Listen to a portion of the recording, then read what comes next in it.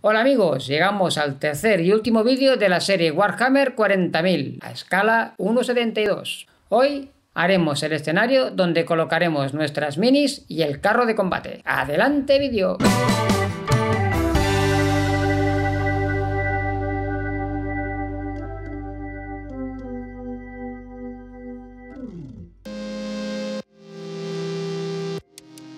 Lo primero que hago es cortar un rectángulo de madera que me servirá de base. Aquí estoy jugando un rato con las figuras, para hacerme una idea de cómo será la composición. Le he pedido a mi socio que me haga un diseño para la cortadora láser. Se trata de una pared con la estética gótica e industrial propia de Warhammer. Me servirá como elemento vertical. Una vez cortadas todas las piezas, las uno entre sí con cola blanca.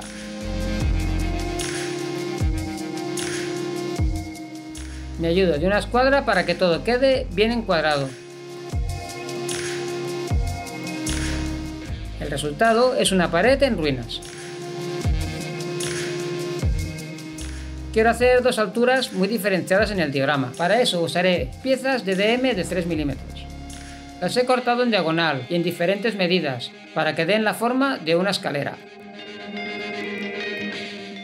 Ahora voy a hacer una textura de asfalto para la parte baja. En mi cubeta mágica mezclo los ingredientes, cemento, cola y un poco de escayola. Usaré un poco de tinte negro mezclado con el agua para que me dé un color de base más oscuro.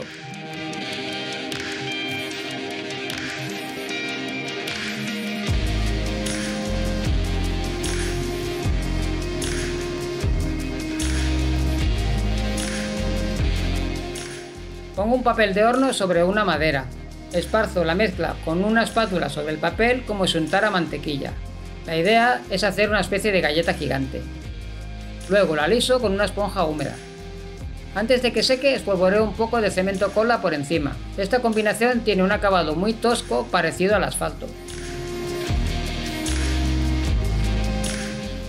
Aprovecho los restos de la mezcla para acabar algunas zonas del edificio.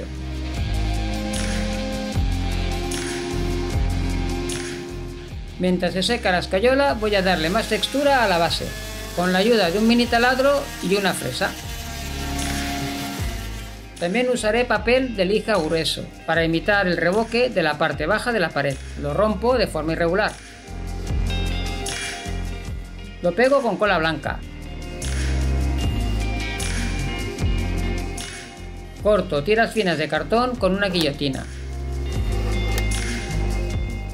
Las utilizo para imitar los adornos metálicos que lleva la pared. Corto a la medida necesaria y los engancho con cola blanca. Esto también se puede realizar con una masilla tipo green stuff o con una chapa de metal blando. Corto un trozo de madera de balsa de forma irregular, para hacer un trozo de la pared que le falta al edificio. Lo pego como casi todo con cola blanca.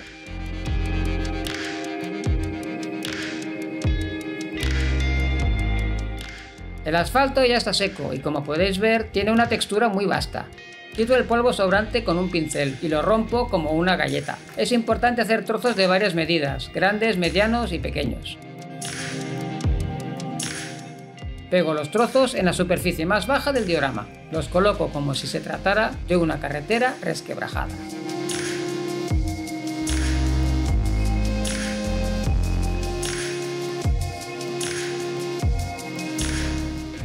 Relleno los huecos con cola blanca y espolvoreo cemento cola para darles textura. Para texturizar la pared y otras zonas utilizo masilla putty de tamilla diluida con acetona.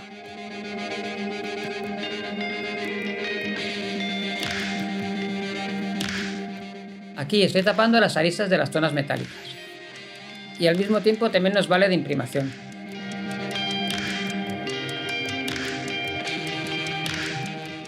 El suelo también lo texturizo con putty de tamilla.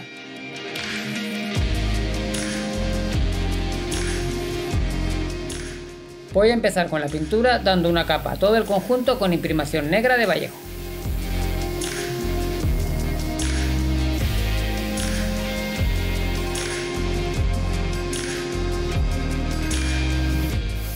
Luego aplico una capa de gris de forma perpendicular a la base.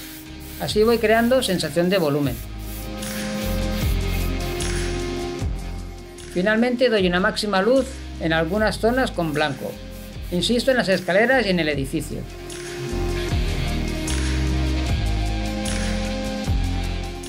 Empiezo a pintar con un tono gris medio acrílico.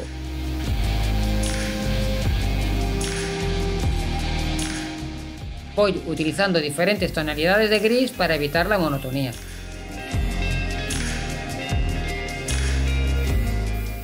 La zona de los escalones la trabajo con tonos ocres aclarados progresivamente.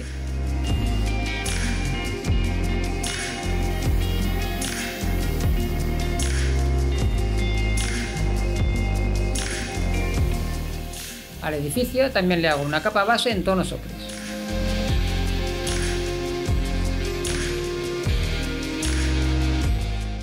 Las tiras de cartón que le añadí las pinto con el color bronce oscuro de Citadel. También pinto con este color el marco de la ventana. Con color oro de Citadel hago las luces en estas zonas.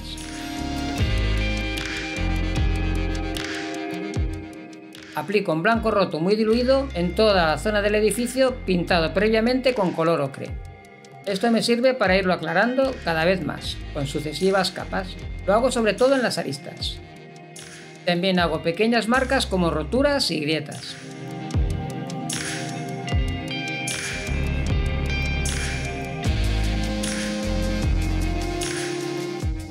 Saco luces en las aristas de la zona asfaltada con blanco puro y aprovecho para realizar un pincel seco muy suave en el resto.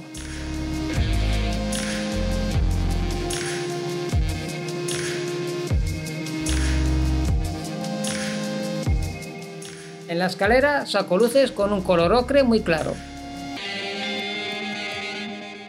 Hago un mapping en la zona más alta del terreno, utilizando un ocre claro muy diluido. Esta técnica la explicaré en futuros vídeos. Con un lavado sombra de Vallejo doy toques a todo el edificio para darle un aspecto más degradado. Con un lavado de fabricación casera hago lo mismo en toda la base.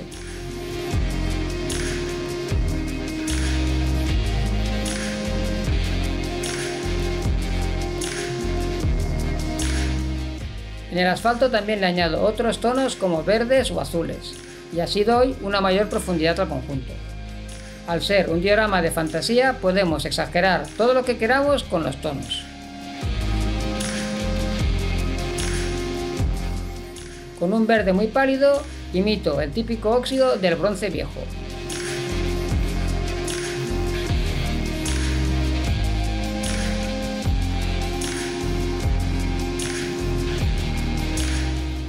Para simular los remaches de las vigas presiono con un rotulador de punta fina. Así, aparte del punto de color negro, también se marca la hendidura.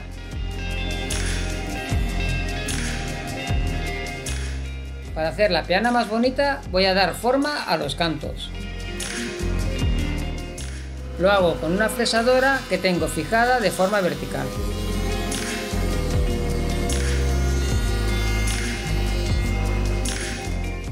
Y así me queda una silueta más atractiva. La pinto con negro acrílico convencional. Doy tantas pasadas como sea necesario.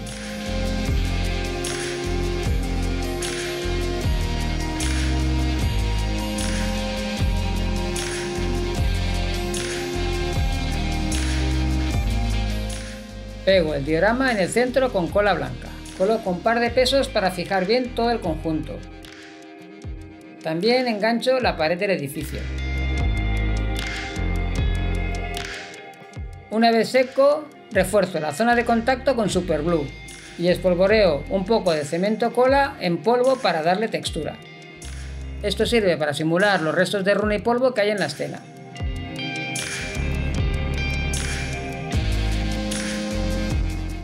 Pinto de negro algunos fragmentos del asfalto que me ha sobrado. Me sirven para acabar de rellenar de runa ciertas partes de la escena. y aplico una aguada con negro muy disuelto en la zona donde he espolvoreado el cemento. Una vez todo está seco y bien fijado, doy un pincel seco a todas estas piezas que he añadido. Para ello utilizo blanco y diferentes tonos de ocre y gris. Para terminar, voy a colocar las figuras. Con mi portabocas salomónico hago un agujero en la base, para introducir el vástago que les hice a las figuras en el primer vídeo. Así quedan mucho más sólidas. Viéndolo ahora, me doy cuenta de que el tanque ha quedado desproporcionado con las figuras. Es demasiado pequeño, pero bueno, ya iré mejorando con el tiempo. Los tiránidos más pequeños los pego directamente con superglue. Le doy los últimos retoques a la base y el diorama ya está listo. Este es un viejo proyecto que no había podido realizar hasta ahora, ya que es difícil encontrar figuras de temáticas fantásticas a 1,72. Últimamente hemos añadido una impresora 3D y una cortadora láser al taller de galobardes. Gracias a estas nuevas herramientas he podido hacer este diorama. La verdad es que estoy muy contento con el resultado, y lo he disfrutado un montón. Si a ti también te ha gustado, suscríbete y comparte el vídeo, me harás un gran favor. Un abrazo y hasta pronto.